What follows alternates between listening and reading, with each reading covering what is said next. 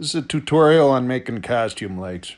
I did it because I received so much positive feedback on my last videos, and I've actually run into people at Halloween parties and Renaissance festivals that have tried making these legs and done it successfully. So there are virus references and virus jokes in here. That's because for the past 4 weeks I've been locked down. I live in New York, and I did this to pass the time. Hopefully, if people are still locked down, this helps you to pass the time. So enjoy the video. So I'm talking to the deer. I tell them, hey, I'm stuck in the cabin. There's quarantine, virus, bad stuff going on. I'm going to make a new set of legs. They asked me, what kind of legs? This is Minotaur, Satyr, I don't know. They says, well, what about deer legs? I said, that's a good idea. How do you think I should start? And they said, well, if you're making a video, why don't you start the video the same way you always do? I said, that is a good idea. So here you go.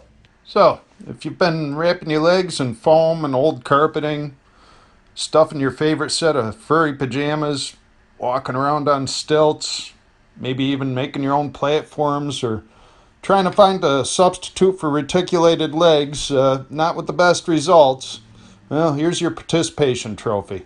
Have you ever wondered why some costume legs look off balance? I apply one rule when making my legs, and that is that the knee has to be centered over the hoof. If you do this, it'll appear that your body weight is being carried forward by the hoof and the front leg. If you don't line up the knee with the hoof, then you may appear to be leaning backwards.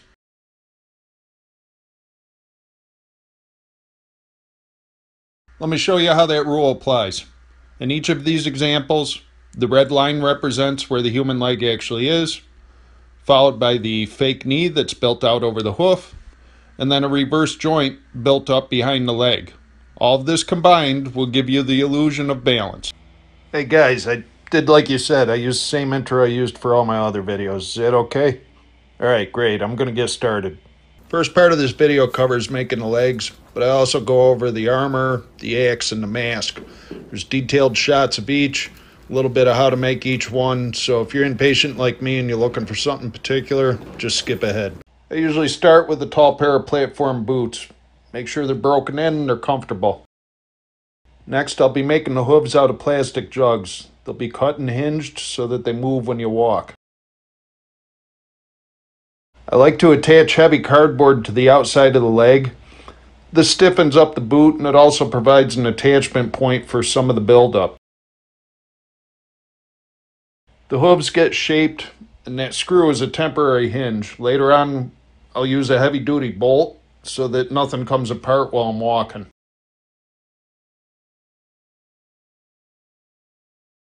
Next, I use pool noodles to develop the muscle structure and do a buildup. I was in line with a whole bunch of food and toilet paper hoarders.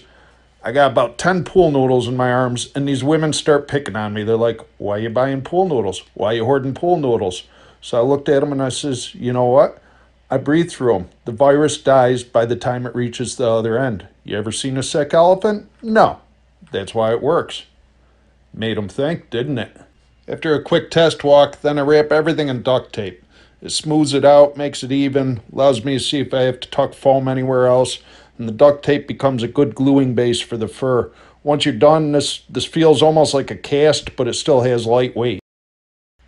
Yeah, the legs are going good. I'm going to do the armor next. What do you mean, why armor? I want to be the most badass deer you ever saw, that's why. Next, I do the upper leg armor. That armor will move when you walk, so it adds to the illusion. But more than that, the knee now extends over the hoof, giving that sense of balance that I talked about in the first part. Alright, let me show you how I make the armor. I use cardboard sonotubes from the hardware store. Cut them into the shapes I need. Once I got the plates made, then I use Chicago screws to attach the plates together. The Chicago screw acts almost like a hinge, and it allows some movement within the plates.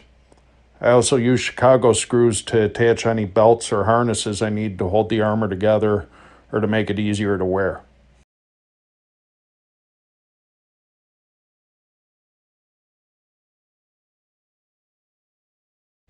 Next, I use foam tape to build up the edges of the armor.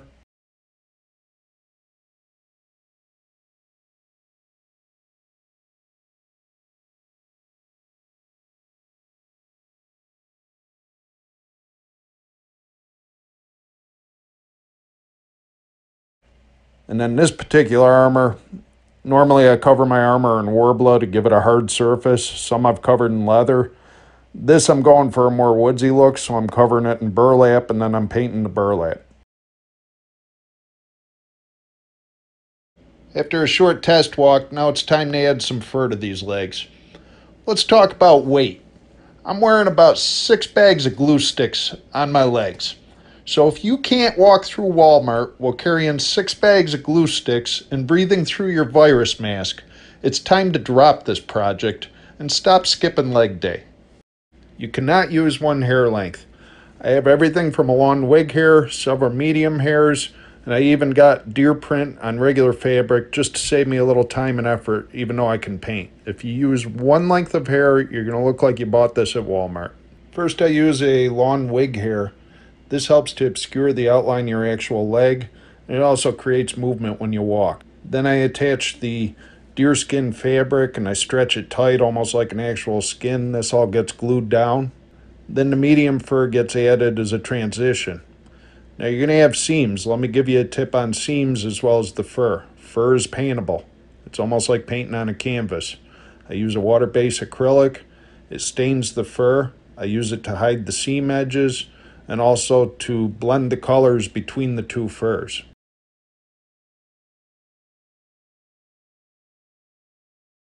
And this is what it looks like after it's painted. Now, as far as seams, there's one other tip I can give you.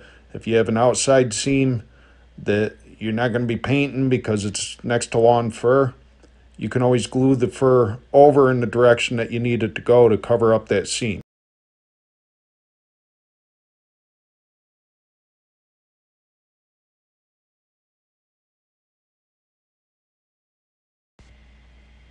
It's important to check the legs between each step. You put them on, you're checking for rub spots, you're checking for armor that hangs up, things that don't move right, and try to ignore that orange belt. That was repurposed from an old costume. They made me dress as He-Man, and I absolutely hated it because I had to wear this blonde Dutch boy wig and shave for the first time in years, so let's not talk about it.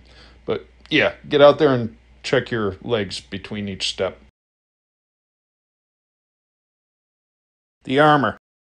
Bought a cheap set of shoulder pads off eBay to use as a base because they're not going to show anyways, and why invent something if somebody already made it for me? I take the shoulder pads, add my own leather straps and harness. From there, I build up the armor using the same system I showed you in the leg section. Add some foam striping in the armor to give it a 3D effect. And then I covered this armor in burlap for a cool texture. Painted the burlap, added some shading, and that was the armor.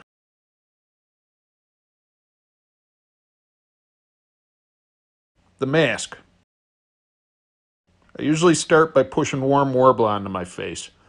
Don't do this. It's the stupidest thing I do. You'll get hurt and you'll burn yourself. I attached the cast of my face to an old paintball helmet. I disassembled the helmet. It's going to give me a solid base to screw the antlers to. Then what I do is I build up the face using clay foam. The white tubes you see, those are for the antlers to screw into. And then I fabricated some ears, and I used more clay foam to finish the shape of the face. I made the antlers by slipping metal rods inside of foam tubes.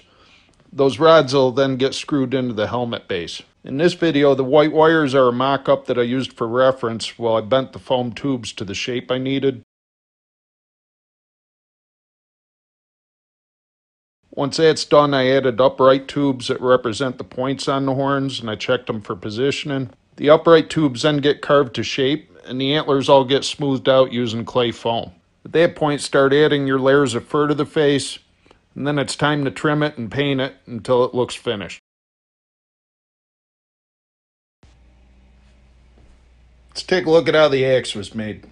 First, I went out and selected a handle from some of the dead wood in the forest, drew a cardboard template. Then you take that template, you cut it out of foam. The foam gets carved and shaped. Then I used clay foam to smooth the blades and get some of the imperfections out. The clay foam worked great, first time working with it.